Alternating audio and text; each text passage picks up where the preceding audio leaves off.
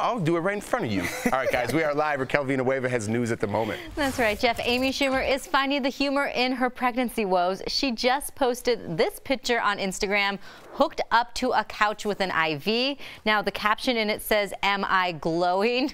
Amy has acute morning sickness, and it's the same one Kate Middleton had during her pregnancies. From hospital visits to postponed comedy shows, Amy's giving her fans an honest look into her life, including this video she just posted. Hi guys, we gotta give them the traditional baby bump picture. Do it. I'm the only woman who's ever had a baby. Well, I just want to say all of us here at DBL hope you start feeling better soon.